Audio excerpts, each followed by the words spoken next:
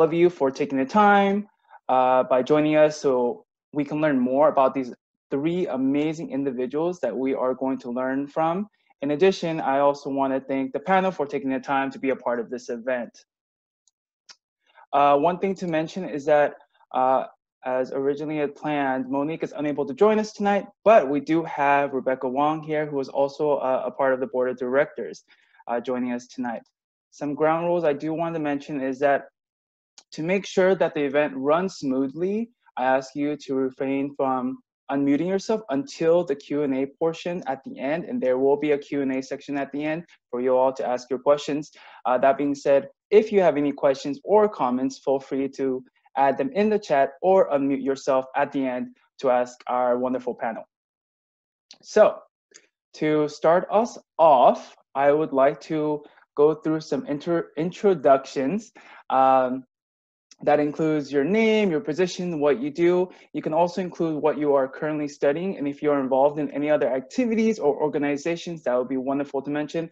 And I will have Yvette, and then Dianna, and then Rebekah go in that order, if that is okay with you all.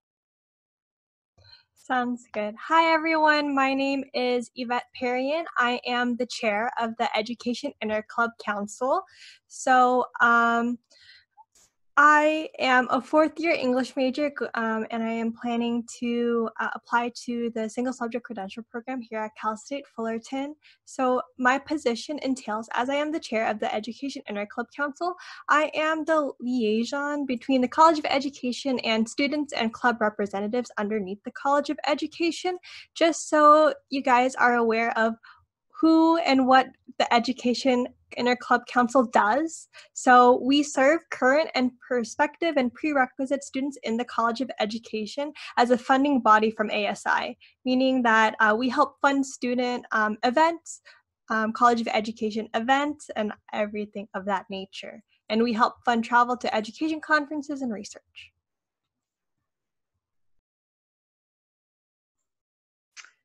Hello, everyone. My name is Dianna Lopez, and I serve as the staff advisor. I'm the assistant dean for student affairs for the College of Education.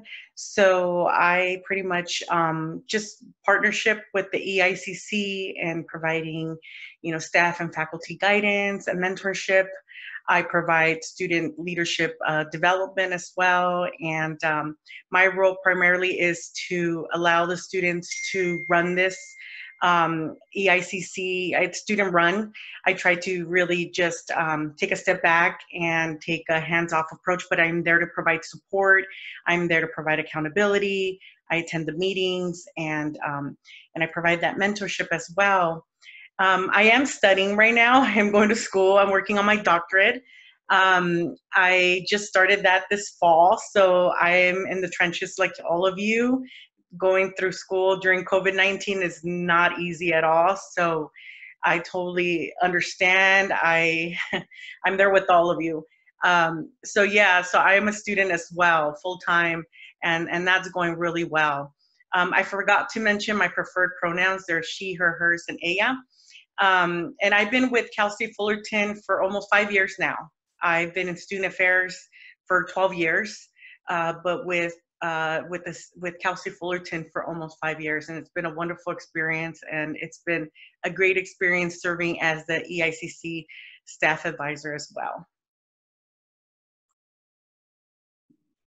Hi everyone, my name is Rebekah. I'm one of the co-directors for the Board of Directors for the College of Education. I am filling in for Monique's spot because she is on flight right now. She cannot make it.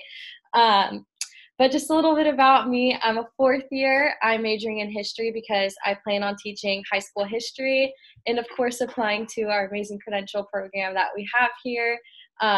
Just like all of you guys, I'm super passionate about education and just making a difference in the world and making an impact on other students' lives. So just a little bit about the Board of Directors. We really focus on passing and writing proposals and resolutions. We do a lot of the big voting when it comes down to funding and budgets and other things that go through the school that have to deal with you. We deal with the big guys at the school, basically. But the most important thing we do is advocate for you and become your guys' voice. So anything that you guys need to be heard on, we're here to just be there for you and be your voice and make the changes that we need. Awesome. So just to go more into detail, how did you guys end up in this role, to provide some context for our listeners, and how they can get involved with EICC, the Education Interclub Council, or ASI, Associated Students, Inc.? I'm sure it may pique some interest for our future potential board of directors or EICC board members out there. That would be definitely interesting to know. Okay, hi, I'm Yvette, the chair again. I forgot to state my pronouns. My pronouns are she, her, hers. So how I ended up in the role of the Education Interclub Council chair is that I first found out about the Education Interclub Council during fall 2017. So that was my first semester at Cal State Fullerton. I was taking a teaching exploration class by Dr. Ambrosetti. It was EdSec 110, and that's where one of the ex-board of directors came into our class and promoted some positions in the Education Interclub Council, as not all of the positions were filled during that time. So from there, I started out as the director of event planning, and then 1 year later, I became the chair for the Education Interclub Council, and I have been the chair for about 2.5 years.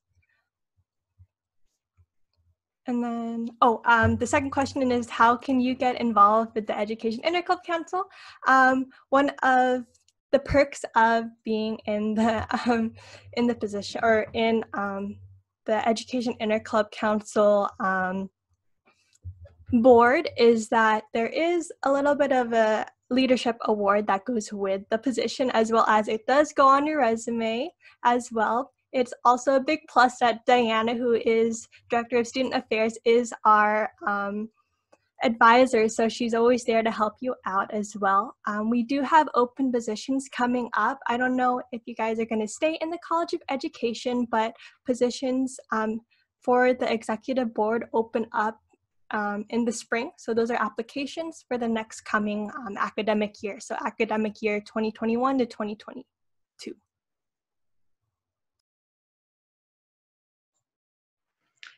So for me, as in my role, like I mentioned, I've been in student affairs for 12 years now. Didn't start off in student affairs, actually started off in immigration law. I thought I was going to go into becoming, making a difference in immigration in that field. And it just didn't work out that way. I ended up realizing that wasn't, not immigration, but law wasn't really my passion to pursue. And education was always kind of in the back of my mind, supporting students at the college age level. And so I decided to take a year off from work and kind of do some just self-exploration and try to figure out, like, what is it that I want to do when I grow up? And I started off 12 years ago as a front desk receptionist. I already had my bachelor's degree. I didn't have my master's. And 5 promotions later, now I serve as the assistant dean for student affairs. And so it just took blood, sweat, and tears, took a lot of, you know, just, I'm a first generation student. I'm also first generation professional in my family. So it took a lot of navigating, you know, the whole college experience, navigating what it is to be in a white collar profession, all on my own, with the support of my family cheering me on. But it really took breaking glass ceilings as a, you know, as a woman, Latina.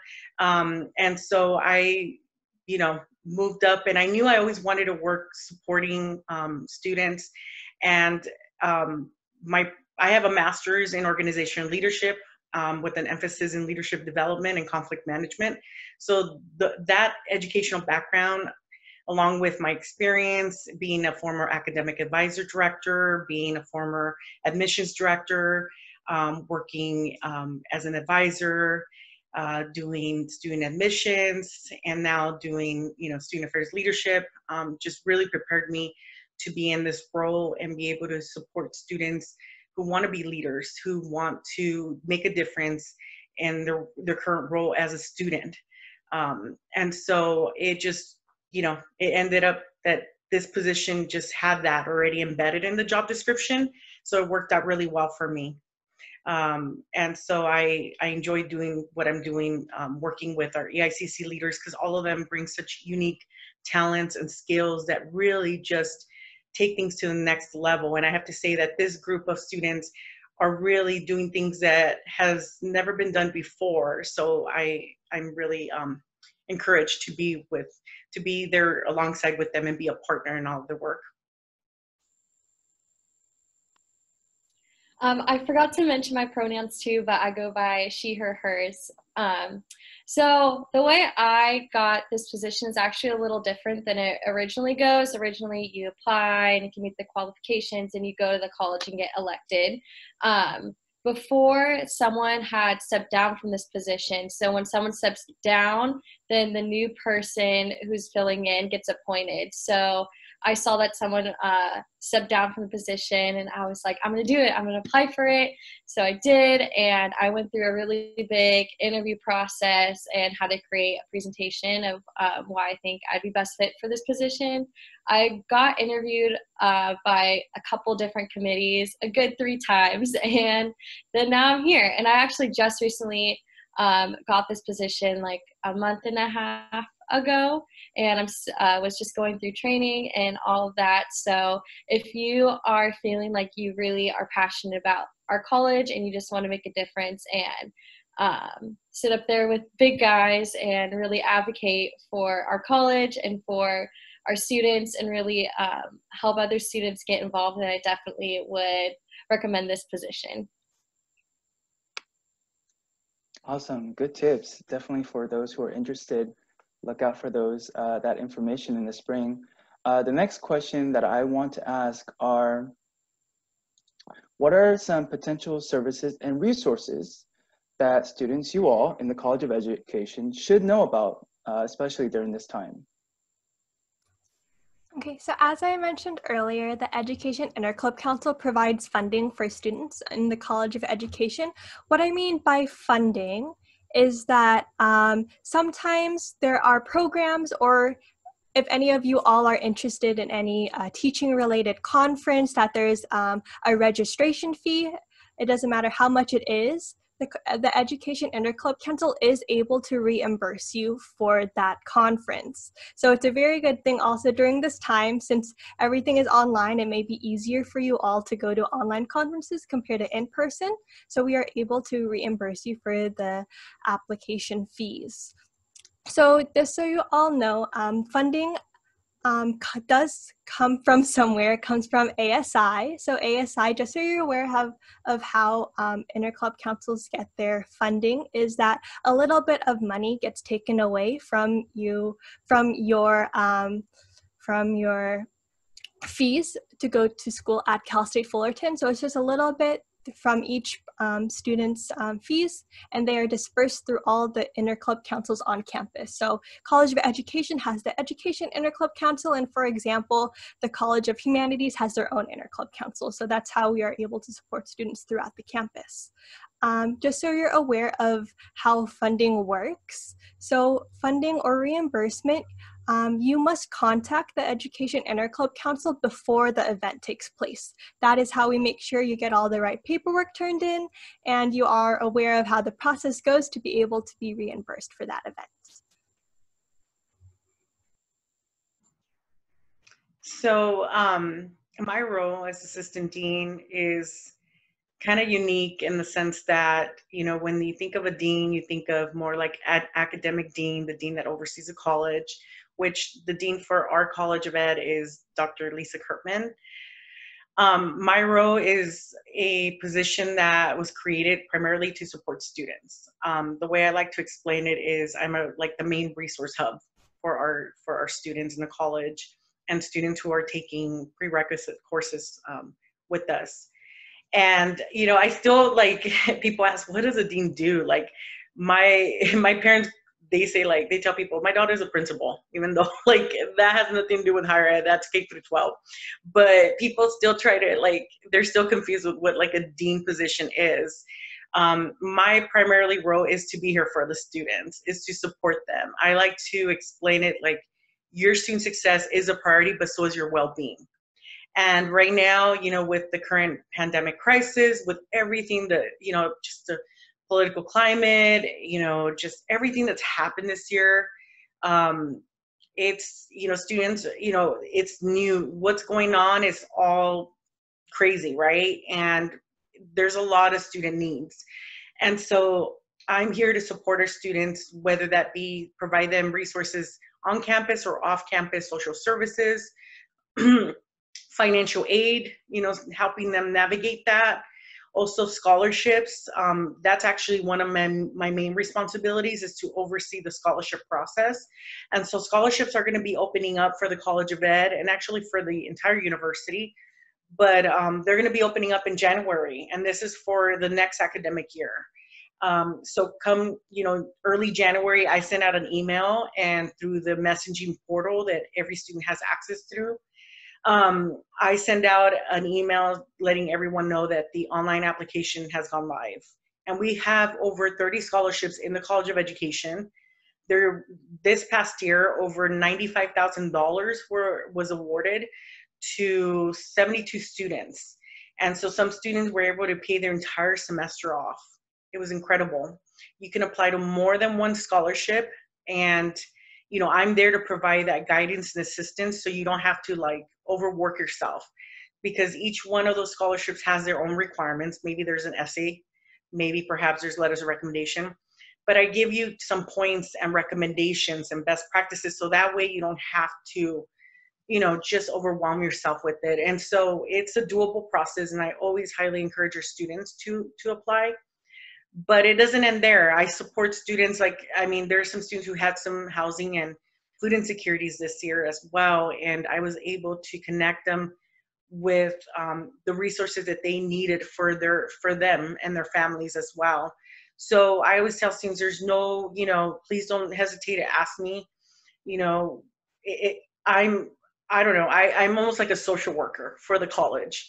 I'm there to like just find out what can I do for students and how I can support them, because what affects them in their personal and professional life will affect them in the classroom as well.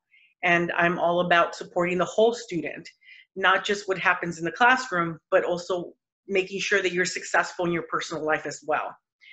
And so, you know, please, you know, feel free to come to me. I know that right now I'm not physically in my office, but I am available. And I'm very accessible via Zoom. If you want to FaceTime or over the phone, something informal, doesn't have to be a formal Zoom like this. I understand that people are a little overwhelmed with Zooming and all of that stuff. But just know that my office is open to you, and it's a safe space that, you know, if you have something of a confidential situation or nature to discuss, that you can do that with me as well. I meet with some students just to provide some mentorship, or they need someone to talk to, and they, you know, need, you know, a counseling referral or whatever it is. I also deal with crisis management as well. Anytime there's a crisis issue in the college that is regarding one of our students, I navigate that as well. So it's almost like students see me for everything, right? Navigating policy and procedures, event planning, leadership opportunities, professional opportunities, crisis issues, everything that has to do with the student. That falls under my span of care. So yeah, and if I can't, for whatever reason, provide that assistance, I do try to find out who it is that I can connect the student to. That way they can get the assistance they need. I would say for me and Monique's position, we are basically your guys' voice. So whatever that you guys want done or you guys need to change, and you're like, hey, Becca or Monique, I think this needs to be brought to the attention, we go and we bring it to the board and to ASI and see if we can actually make a difference in whatever you guys are longing for change, whether it's like a change for scholarships or something as simple as parking, or just something about the College of Education just getting what they know can be more beneficial for you guys as future educators or whatever education route you're going through to become more successful in the college. And I also recommend, getting, obviously if you're not involved already, but getting involved in the clubs that our college has to offer, because again, it's really important to get experience in that field and to gain that leadership experience to help you grow even more. But that is all that I have. I feel like everyone else kind of hit the spot with other things. Also, since I just wanted to tack on with what Rebekah said as well. Since I've been the chair for about 2 years now, I've seen some changes that the board of directors have done. So, for example, just an example so you guys understand what the board of directors can do. Last year, our prior board of directors I don't know if all of you have gone to the College Park, so where College of Education is based on. But there is some food options there available to students. However, they do close at a certain time at 5 p.m. But this was pre-COVID, obviously. But the board of directors advocated for those food services to be open up past 5 p.m. as some College of Education classes run past 5 p.m. So that was just to help College of Education students have that availability of food on campus late at night. So just something, just an example what you guys can ask Rebekah and Monique to do as their advocates. Definitely, that is really good to know. And I will take advantage of that once classes are in session, because my classes are after 5 p.m. So I think it really benefits students like me and other graduate students who are taking night classes. And also, funny thing you mentioned, Yvette, you mentioned about funding. And, I came into my grad program not knowing a thing about funding. And it's funny because I was assigned a project or a presentation on funding in higher education. So while it can be complicated, it can also be very beneficial for us. So I definitely recommend all you students take advantage of that while those opportunities are available to you. We talk a lot about, what resources we can provide, but I want to tackle a little bit about what are some of the current issues or challenges that your designated areas are facing during this time, other than the fact that we are going through a crazy time right now. I know that each of your different areas are finding their best ways to overcome those issues. So one of the current issues that the Education Interclub Council faces during that time is finding a way to connect and network within the College of Education. So this is why this EICC panel is such a big thing in EICC history, because this is the first time it's ever been done before to help reach out to students, so students in the College of Education understand what the Education Interclub Council does for you all in the College of Education. And another issue we have is trying to help students in the College of Education, because not a lot of students in the College of Education know about our funding. So we are able to help fund you to go to conferences and any event. So if you guys have any questions about whether your conference or your event that has a registration fee, you don't know if that goes under reimbursements, just send us an email. We'll try to find a way to help you with that. So one of the many challenges that I'm experiencing right now in my role is the lack of, but just, there's less resources available. I feel like right when the pandemic hit back in March, when we went virtual, switched from face-to-face to virtual, there was a plethora of resources available. And so while my caseload skyrocketed practically overnight, where students were now facing, health concerns, family health concerns, family layoffs, personal layoffs, and just many different housing and, just many different basic needs, insecurities. There was the CARES Act that came through. There were many resources that there was funding still available. Sorry if you hear the dogs barking in the back. I have some fur babies. So, but it was almost like there was just a lot of resources available for our students. And so as time went on, as time has gone on, because a lot of those resources have been utilized, they've been in heavy demand.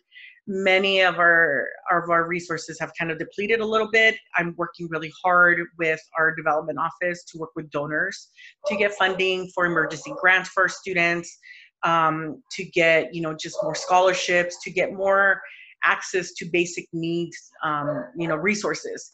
And so that has been kind of my challenge in trying to connect students with resources. Is I've been just kind of working, kind of hustling, to be honest with you, with our local community.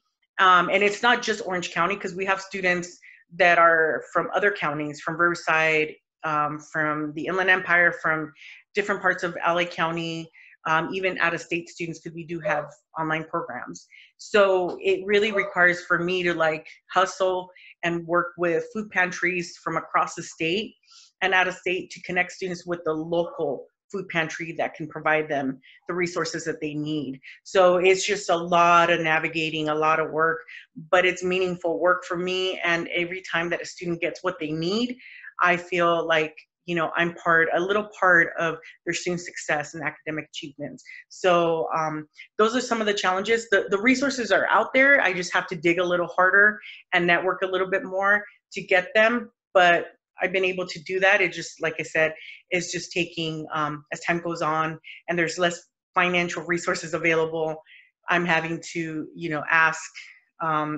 work and partner more than before to be able to connect students to those resources. But they're out there. And so I tell students, please continue to come forward. Do not get discouraged. We are here to support you and here to provide that, help that you need.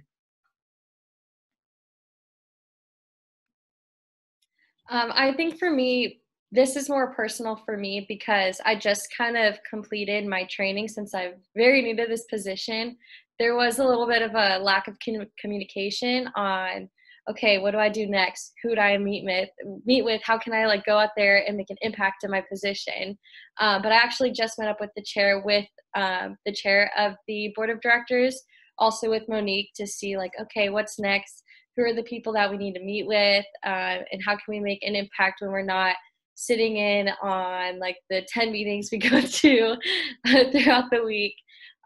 So that was just challenging for me personally.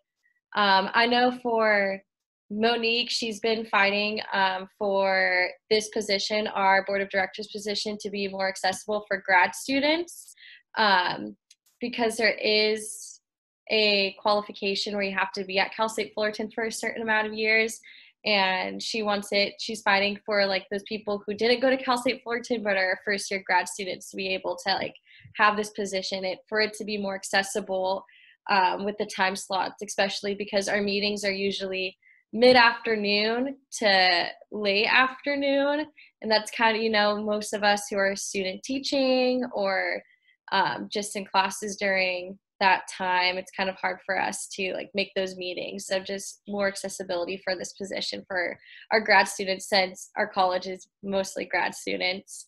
But yeah, and then for me coming into this position, I think something that I really want to do is also, because I am an undergrad student, really get our undergrad students who are enrolled in our education classes more involved in the college. And so then we can lead them to go to our college for the credential program, and just, especially with everything being online and over Zoom, and me being a fourth year, knowing that other people who are fourth years and graduating, it might be difficult for applying to the credential program or knowing what's the next step. And I think I would love to be help that voice for the undergrad, and then for our grad students as well, to just push everyone to get more involved, and for our college, the College of Education, to just get more recognition, to be more involved in our college, to really show that Yeah, we're awesome. Look at us. But yeah. Definitely. I agree with all of what you all said. And I know this has been touched a bit already, but I think it's really important that we emphasize that we all, including myself, are here to support our fellow students. And so even during this time, I want to ask, what can students come to you for? And maybe this can include, like, what are common questions or support students are asking from you right now? And for Dianna, I want to ask if you see a difference in needs or support between undergrad and graduate students. Absolutely. You know, a lot of our grad students do have families that they support. And I mean, we see that. I mean, as an undergrad student, you know, when I was doing my bachelor's degree, I paid bills. I worked 3 jobs to put myself through college. I had to pay rent and help my family.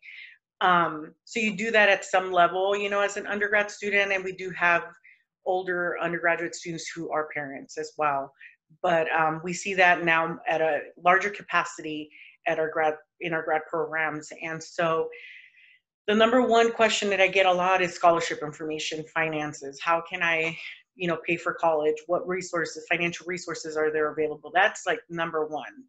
And it almost seems like, you know, when I think through like what it is that I want to do as an assistant dean to enrich, you know, our program, you know, like high impact practices and co-curricular programming, our students are like, you know, please just show us what resources are available, because that's really what we need right now. Our schedules are kind of overwhelmed right now with internships and student teaching and school and family and work, a number of things. What we really need are resources. So I feel like that's like the theme that happens a lot. And so if those are the needs, then that's what I'm going to do. That's what my focus is going to be. And that's where I'm going to pour my energy is into, you know, navigating and finding out what resources are available, social services are available for our students.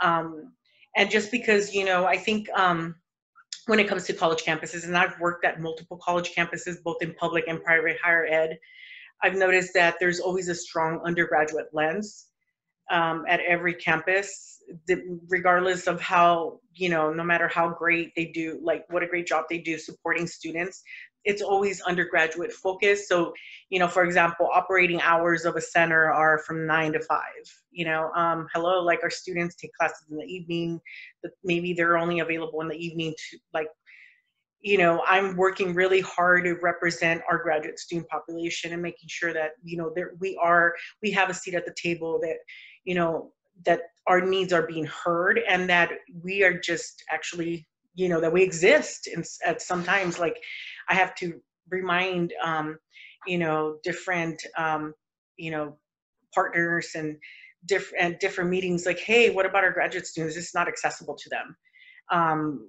Maybe let's record this Zoom meeting so that our students who have crazy schedules can access it, you know?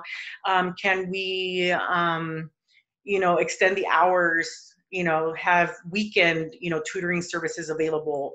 You know, it's like I have to do that a lot. I have to fight for resources for our students. And it's not just this campus, it's all campuses, because like I said, undergrads are usually the ones, that's the focus, right? So that's been one of my main goals since the beginning, since I started here, has been, it's been, you know, expanding resources for graduate students. And you know, it's become a passion of mine, to the point that that's what I'm going to write my dissertation on, is the basic needs of graduate students, and how when basic needs of graduate students are removed or they're threatened, how that affects retention and completion rates. Because it does. If you have a sick child and you have a paper due, how the heck are you going to be able to focus? You're going to be on survival mode, and that's not being able to utilize your brain and your energy in a correct way. Or you have bills to pay, or you're dealing with housing insecurities that you don't know how you're going to make ends meet. How can we expect you to be at your full potential and succeed in your classes if you are struggling to make ends meet? And that's the case for a lot of our graduate students. especially because a lot of our graduate students in the credential programs, for example, they're not allowed to work. And some of them come with mortgages already because they're married or they're, you know, they're living with partners and they've purchased, you know, a home or they have big rent, you know, I mean, all of us, right? We live in Southern California. It's expensive just to live here. And some have, you know, we have students who are dealing with housing insecurities where they're living in their cars or they're renting a couch, you know, or, you know, a bed in someone's apartment. Like, I'm sorry, that to me is homelessness. Like, I'm not going to, if I find out that one of our students is struggling like that, I want to know because I want to address that. And so, you know, even something like that, I've worked with our Tuffy's Basic Needs Center to find out, like, you know, there's no emergency housing available during the summer. Well, our students are in classes all year round. So let's work something out here. What do I need to do to make sure that that's a resource that's available all year round so our students can utilize that if need be? So those are some of the things that our graduate students are dealing with. And like I said, it's usually financial aid, basic needs. And, you know, I really try to be intentional when I do have an event that it's resource-based, that it's going to really, you're going to get the return on investment. You know, if you attend that event, you're going to take away something, you're going to learn something new. It's going to benefit you because I understand your time is very limited as a graduate student. And, you know, it's a sacrifice to be here like it is right now. And so I really try to be intentional in everything that I do because, I mean, I was someone who, like I said, I worked during my undergrad and I worked also as well as I was already a director when I was doing my grad program, married, you know, all that, a lot of stuff going on. And I struggled and I wasn't able to complete my grad program on time because of so many different responsibilities I had to manage that instead of completing it in 2 years, it took me almost 3 years. And I finished.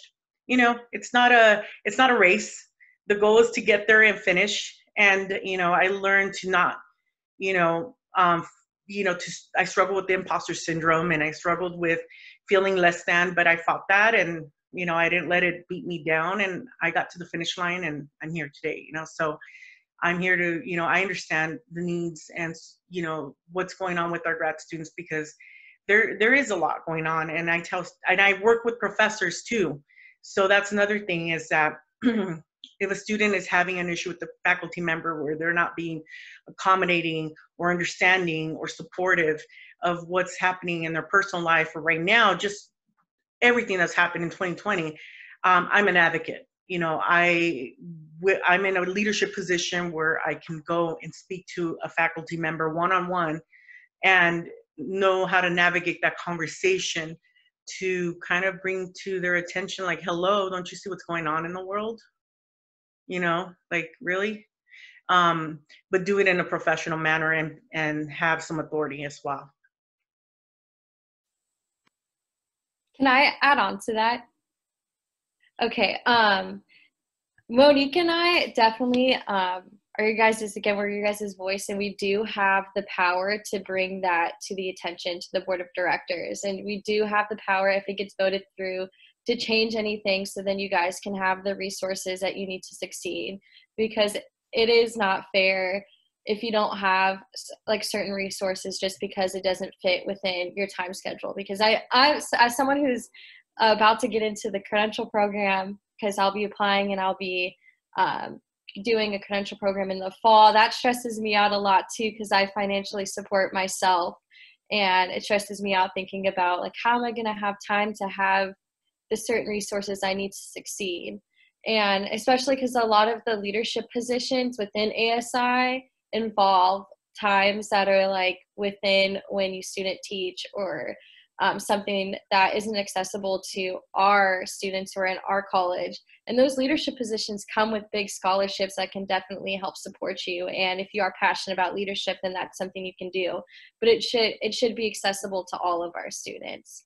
And that's something that Monique and I can definitely bring to the table and just help fight for whatever you need fought for. So If you ever have any questions, you can always reach out to me. And if you ever have anything that needs to be brought to attention, you can reach out to me or Monique as well.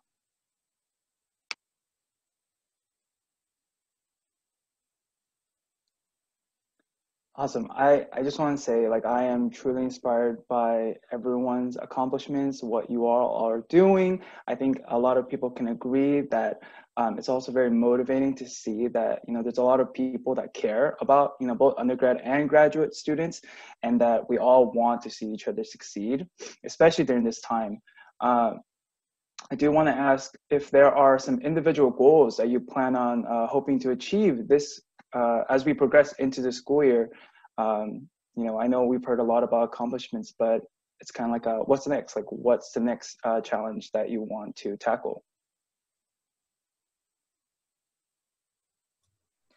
One of the Education Interclub Council's goals for this year is to try to find different ways we can help students in the College of Education. As the Education Interclub Council does receive funding from ASI, we are trying to find new ways to help support students during this time. So for example, if you are in any of our clubs that are underneath the College of Education, we're trying to work with the clubs to see how we can use our funding for the clubs to help you all, for example, with either public speakers or opportunity drawings with gift cards, just so you guys have that little extra support.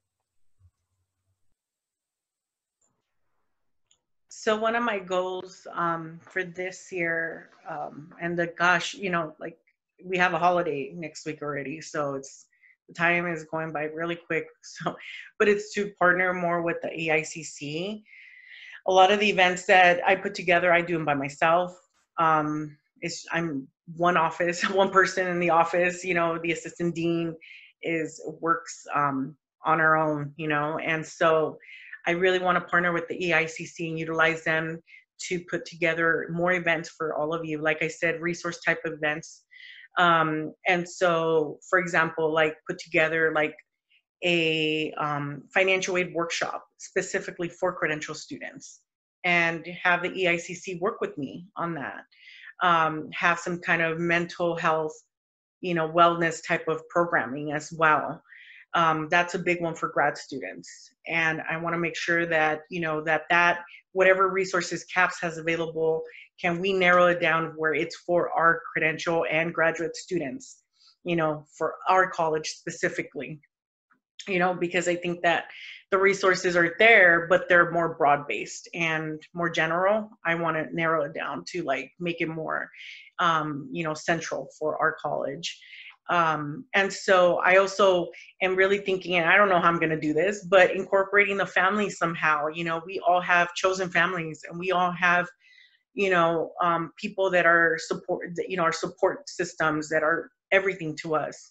And so my goal actually this year, but of COVID screwed it up, was to have some kind of College of Ed Day of the Familia, where, you know, we were going to have like this big barbecue outdoors, you know, we're going to get it catered and have a DJ, and, you know, everyone invite, you know, their family members or partners, and, you know, whoever it is that is your chosen support system, to be there to meet your faculty members, you know, your professors, you know, your peers, you know, administrators, and just have a time of fellowship, you know. And that was the goal. And so I'm still trying to think like, okay, I don't want to give up on that, because I think that it's really important that, you know, we somehow incorporate and acknowledge our family members, right? Our chosen families who are supporting us, who have supported us along the way. I think that them getting acknowledged and for being there for us is really important. And I just, you know, I want to, that's a big goal for mine. So I'll see how I make that work out during COVID-19 era. I don't know, or maybe in the future when we're, you know, hopefully in person, we can do some big celebration. But there's a lot of big plans that I have. It's now just, you know, working alongside with the right partners, and I have the EICC here to support me to make it happen. So those are some of the goals that I have for this position.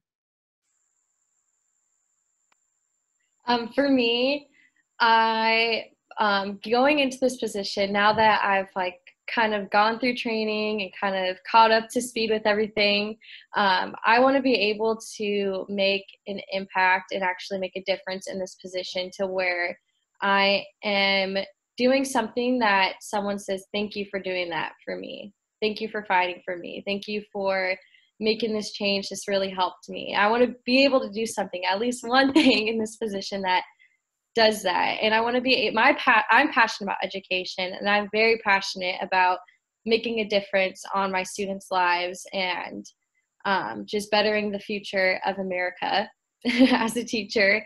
And I want to be able to help everyone else do that too. And I want to be able to help equip these really strong future educators and people getting into that field of education, whether it's higher education, elementary school, middle school, high school. And to do that, I need to be able to be your voice and your representative when there needs to be changes made.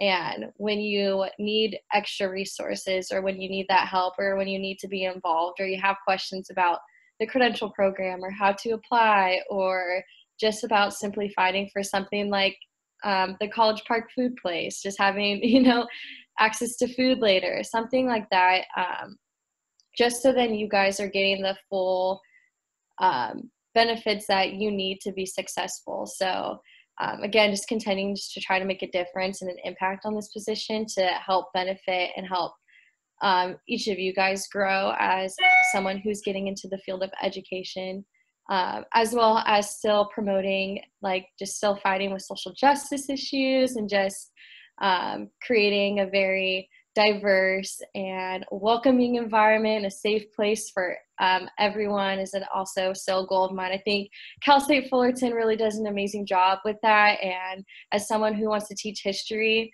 and as someone who is passionate about teaching different types of history and cultures, and making sure all of my students feel represented in the classroom, that's something I want to bring to the College of Education, just continuing doing that. We already have an amazing safe space, but just continue making sure that all students feel represented.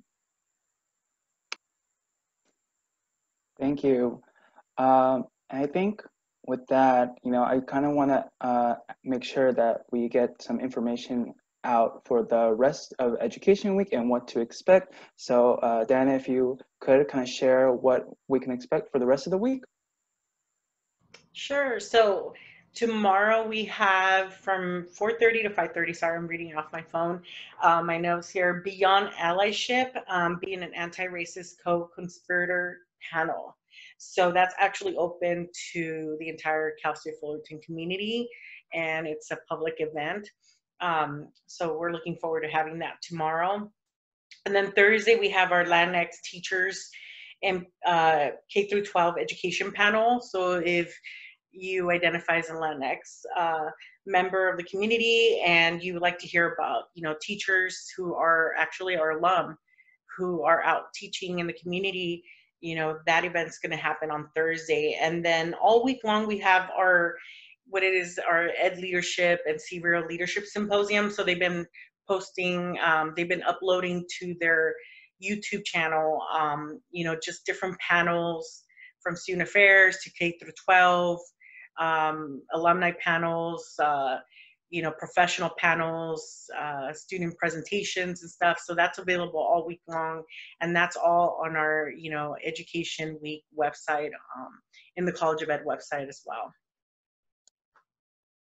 Awesome. I think someone mentioned what time the anti-racist event tomorrow was.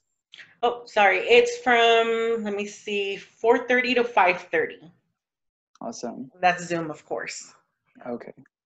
Got it. And I think with that, I truly thank our wonderful panel for their amazing and inspiring responses. And if they could share their contact information in the chat so that our fellow students can get access to that and know who to contact when they need further support. I also would like to transition and take this time to transition really to our Q&A portion where you, our audiences and students can ask us any questions that you may have, anything that you have that you had in your mind during this entire session. Again, feel free to write them in the chat or unmute yourself to ask the question.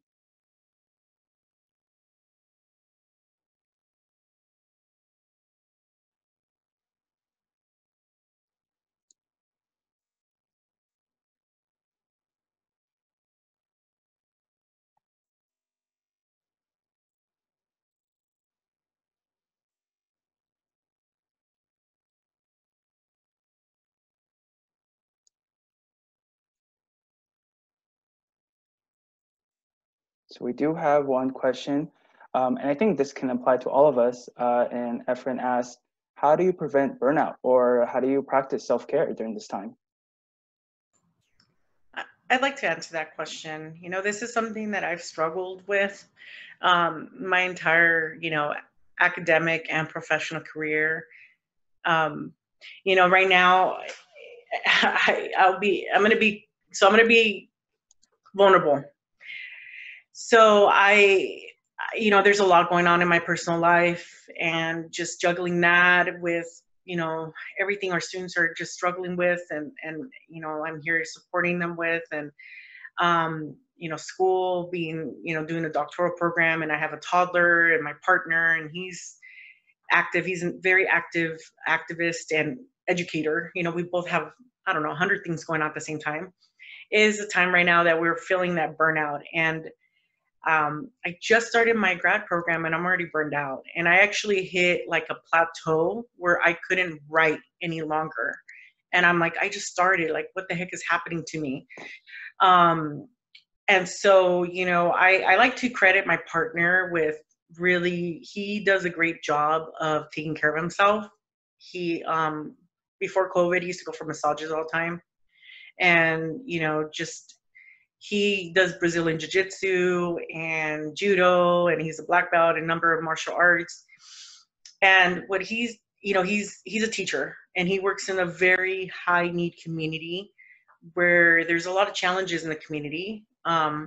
His students are 50% foster youth, and it's, there's just a lot of his students are in the gangs, they're gang related, but he loves them, and he is like a mentor to a lot of them, and he's very invested. And, it does require a lot of time and a lot of energy. And, I asked him a while back, like, how is it that you are always like, go, go, go, like, you just seem like you don't burn out. And he told me that when he does his Brazilian Jiu-Jitsu, whatever his martial arts, he doesn't think about us. He doesn't even think about his son. He doesn't even think about me. It's the 1 hour where he really forgets about everything around him, including being a father, which is, I can't imagine that, like how hard that must be. But he said he's so into what he's doing that he's able to forget about his biggest worries and just focus on what he's doing. And he's able to mentally relax. I wish I could find whatever Brazilian Jiu-Jitsu, for me, and he told me that. Find your Brazilian Jiu-Jitsu. Find whatever it is for you, that whether it be like, I don't know, swimming, or if doesn't have to be some physical activity sport. It could be painting. It can be reading for fun. If you are an avid reader, it can be cooking. It can be whatever it is. Going out for a walk, but find whatever Brazilian Jiu-Jitsu is for you, where you're able to forget about everything. Like the world around you doesn't even exist. It's just you and whatever that activity or hobby is. And I'm still in that quest where I'm trying to figure that piece out for myself, because I've tried multiple things and I haven't found something that's really able to take me out of, worrying about my son, or worrying about work, or worrying about what the next essay it is that I need to research and write at a scholarly level, whatever the heck that means.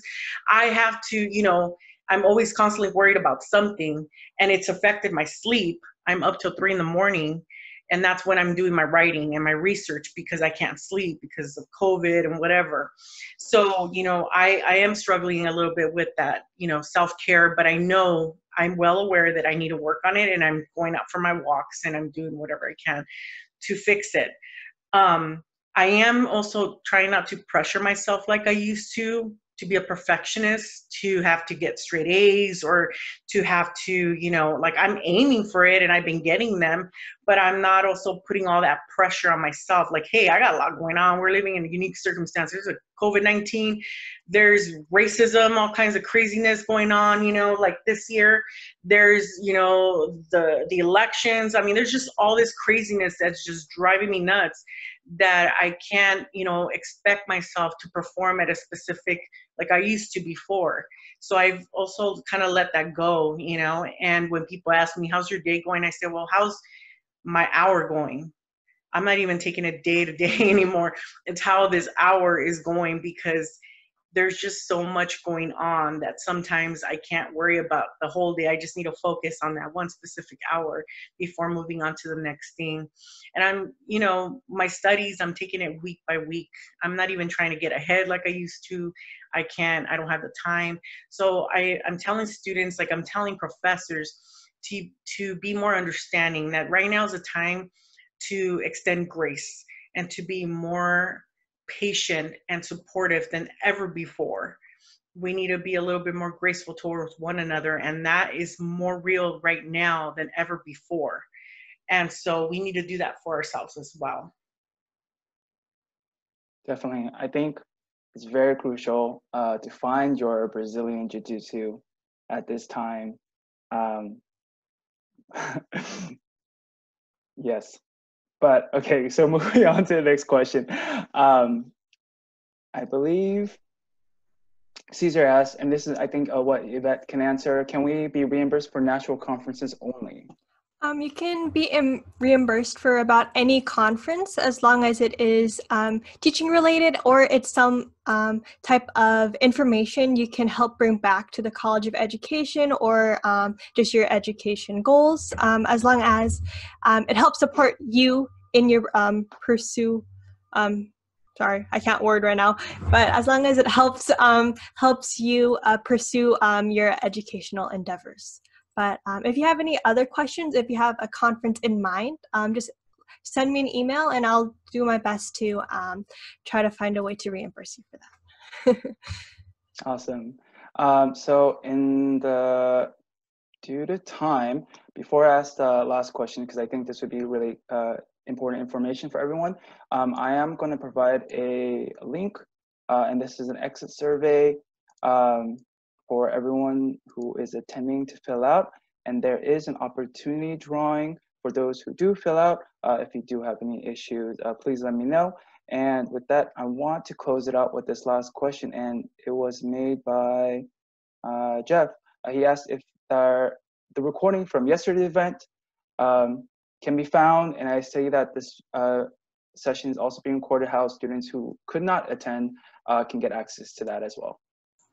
Yes, all events this week are being recorded, and I think moving forward, any event that the College of Ed puts together will be recorded. I think for equity purposes, we should be doing that, just so that way it's available for students.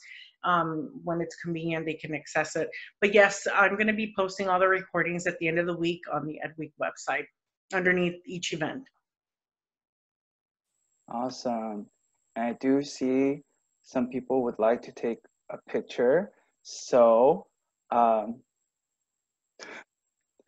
if people who know me know that I'm horrible at taking pictures or screenshots, but I will do my best. So it might take a couple takes. Be patient with me. So if anyone wants to show their faces, wow, look at all your faces.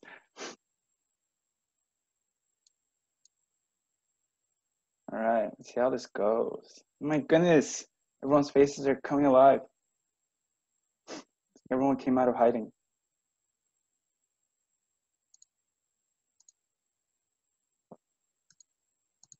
Okay, I'm gonna take a picture in. Remember, it's gonna take a couple takes. So, okay, 1, 2, 3. All right, let me hope. Fingers crossed. Yes, I got it. Okay, so I will send that out through the email that you are providing in the exit survey. That's why we're asking for that, to get this screenshot. But also, thank you everyone for attending this amazing session.